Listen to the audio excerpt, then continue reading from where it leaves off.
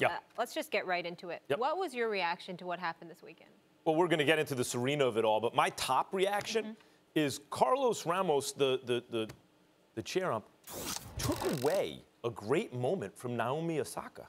That's really what was going on. Now, her victory was not assured, which is why it was such a bad time to insert himself the way he did.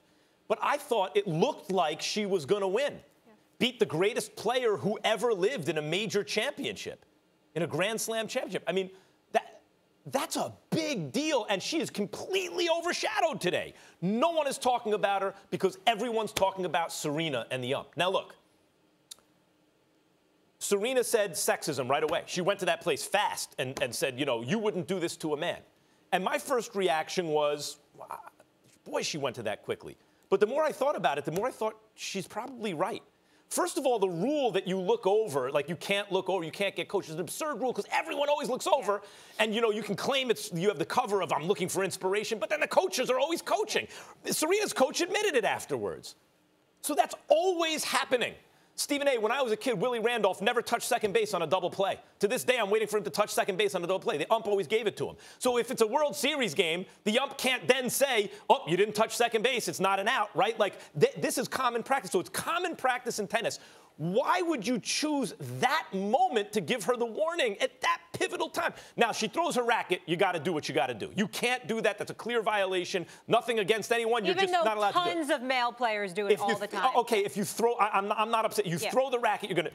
But now you know that there's a game on the line at that point, right? The third infraction.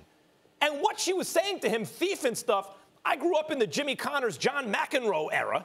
They were saying a lot worse. Now, you can say, well, they're more sensitive to it now because of that. And I get that. But they were saying so much worse. And to take it there at that moment, no one is there to see a ref or an ump. They're there to watch the players. And it's Osaka who's actually victimized by this. No one is talking about her because there was an official who inserted themselves. They did not need to take the game at that point because she said thief. They could just look the other way. One thing I want to say quickly, I have also heard people say, don't describe it as a meltdown for Serena, right? Because that's sexist. We wouldn't describe them. I don't believe that's true. I remember constantly referring to McEnroe and Connors and reading and hearing in the press them saying they're babies, they're toddlers, they're having meltdowns. She did appear to have one of those. Tennis players appear like spoiled at times, and the way they talk. She did appear to be in that moment, but she had good reason. You don't throw Mike Trout out of a World Series game for arguing it, but boy, you maybe look the other way. You don't throw LeBron James out of a championship game 7. Maybe you look the other way unless it's really over the top. Serena was not so over the top that she needed to get that game taken from her then, and it's Osaka who's victimized. Serena Williams is the GOAT. I'm on the record saying last week that if she were not a woman, if she were a man, she'd be recognized as the GOAT. And as a black man, I'm incredibly proud of her accomplishments and how her and her sisters have conducted themselves and the level of adversity that they've had to deal with in the world of tennis and beyond. They are role models extraordinaires. But as we talk about this specific incident in question, Serena Williams was wrong. Somebody has to say it, so I will. The reality is that this referee, when Serena Williams brought the issue of gender and sexism into the argument, that's when she lost. 2017 French Open, Djokovic given fault on his serve for time violation, given a code violation as well for conduct after yelling. Same French Open, 2017 time violation given to Rafael Nadal. He thought it was selectively enforced, and he complained about this same official, Carlos Ramos. 2018, this year, at Wimbledon, Djokovic again receives a code violation. Why? For slamming his racket into the ground. The point is that Carlos Ramos, no matter what we want to say, do I believe he was excessive? Yes. Do I think that he could have been a bit more measured emotionally himself? Absolutely. He's not devoid of culpability here, but let's be very, very clear.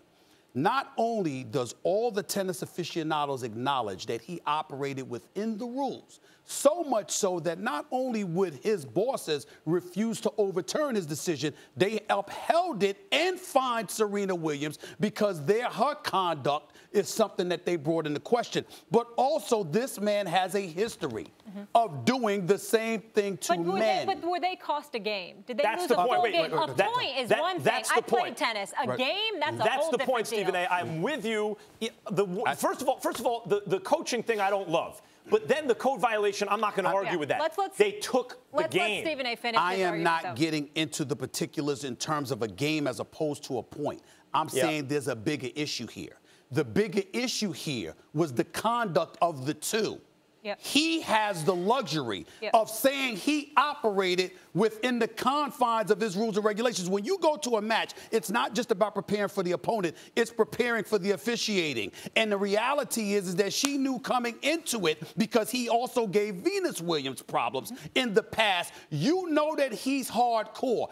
Her argument was lost the second she made it about gender. Had she made it about her, then there would have been a stronger argument. But she said, I'm standing up for women's rights, et cetera, et cetera. Excuse me, when did he violate your rights that he didn't do towards men? If you have men that can point to him being a problem, the same exact problem for them as he was for you, then it's not about gender. It's about him. Can I jump in here, that's where guys? she lost.